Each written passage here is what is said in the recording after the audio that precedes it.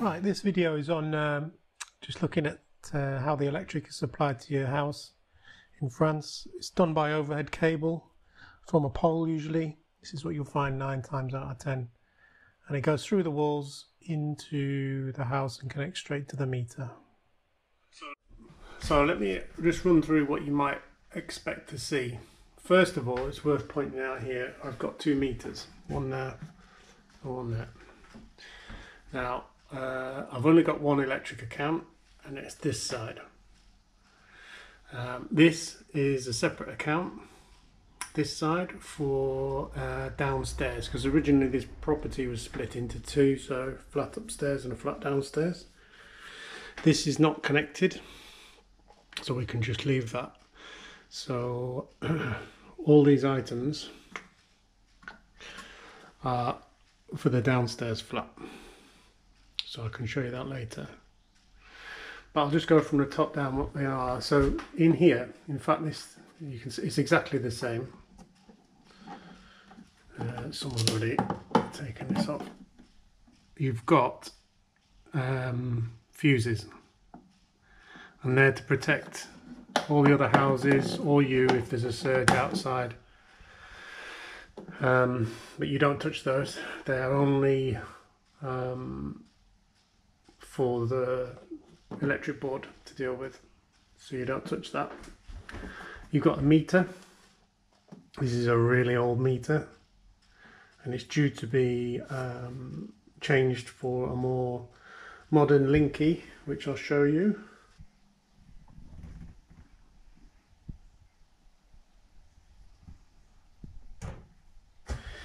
Anyway, so you've got your meter, and then you've got a main switch. This can take many different forms. This is just an old one. This also regulates how much current your whole house can take. So once you reach a certain amount, this switch will flip. This is also the same sort of thing you could have somewhere. Or, for example, like this on a more modern one.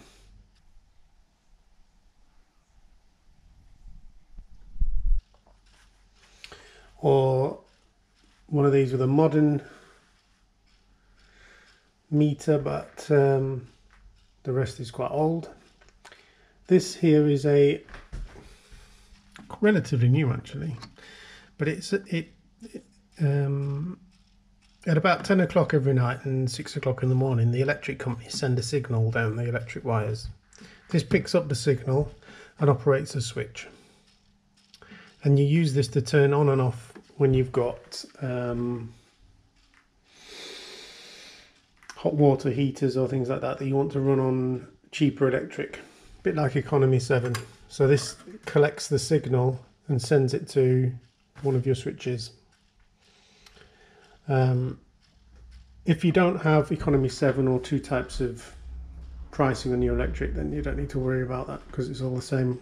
And my electric that I've opted for is just the same. So when you take out a contract, so this right hand side is all on one contract, they come and connect it for you, and you can get to choose what power you want. So you can have a maximum of 6, 9, 12 or more kilowatts, but then it gets really expensive.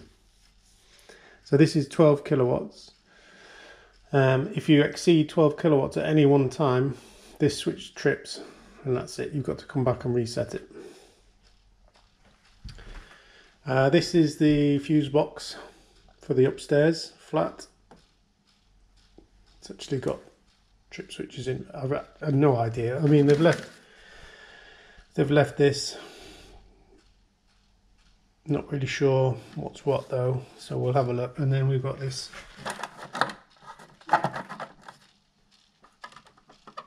rubbish.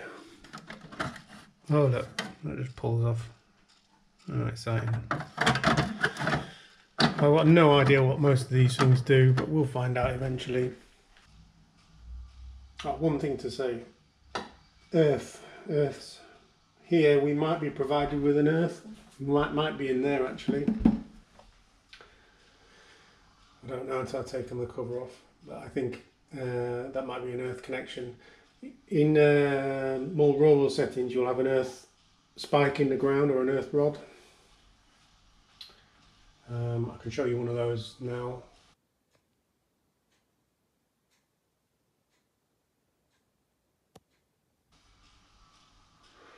And that means that you connect all your earths to that instead of back to the, I think that's probably what that is, back to the electric board.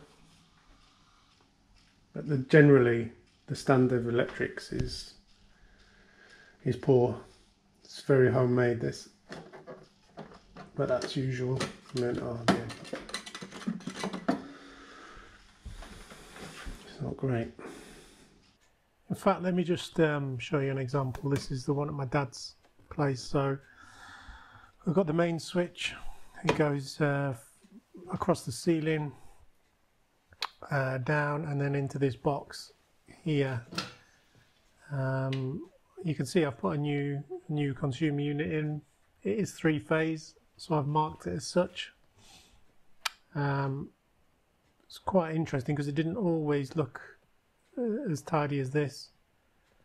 In fact, I redid it when I was doing the extension. This is what it used to look like, and on the inside, yeah, pretty bad. So I had to take it right back to the original wires. So if you're really lucky, then you've got something like this. So this is a fairly modern consumer unit, and it's single phase, even though you've got the 3 RCDs, and they're different type RCDs. So you've got AC, AC, and they're all connected to different things. So these are all labelled up, which is very unusual. So you've got heating. So these are bedrooms, bathroom, shower room, utility room, kitchen and main room. But this has also got something else. This device here. And what that does is it connects to the hot water and the electric heating. And it's powered by this 2 amp breaker here. And what it does is uses the pilot wire system. So on each heater, let's say for example the kitchen, you have live, neutral, and then you've got an extra wire, which is the signal wire to turn it on and off. In fact, if we have a look down here, this explains it better. So you've got live and neutral, and then a pilot wire, and earth obviously. So what happens is these connect to your radiators, electric radiators, and it has permanent live and permanent neutral. Then when there's a signal received on this, it turns the heater on. So what this device does here is it cycles the heaters. So for example, split it into groups of 2 or 3. So say those 3, and those 2. And it turns those on for a certain amount of time, switches them off, turns those 3 on, switches it off, then those 2, and then cycle starts again. And in between that, it also, if required, this one here, it switches on the hot water heater. Because everything's electric, it does that to avoid peak load on the system. Because once you get to 60 amps or 50 amps, then it will cut out. So it cycles it round so that you don't have all the load at any one time. It's quite clever. And that, if you see one of those, can usually connected to a remote thermostat programmer timer. So have a look for one of those. So this is very well labelled. Everything works in the places it's supposed to be, which is quite unusual. But yeah, that's quite a neat little thing. means you can have all electric heating, electric water, and if you have them all on at once, it's not going to trip the switch. So I hope that helps. Just a quick overview.